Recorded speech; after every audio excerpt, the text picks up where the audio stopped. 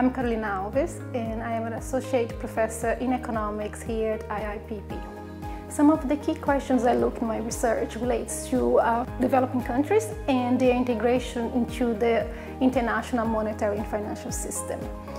This is a very important question because these countries, they have a colonial past that gives them a particular feature and that impacts how this integration happens.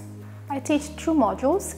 One is New Economic Thinking and Public Value. The other one is Rethinking Capitalism.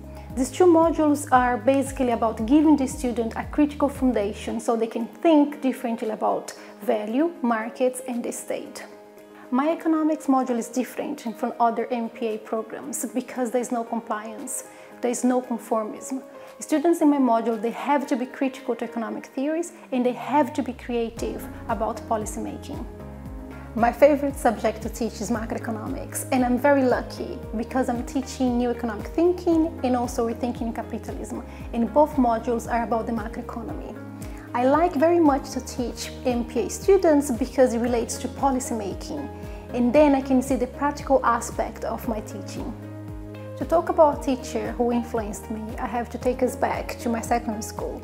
I had a writing teacher at the time who taught me how to be critical. It wasn't just about the technical aspect of writing, but how to have different views, how to contrast these views, and how to be very inquisitive about the world.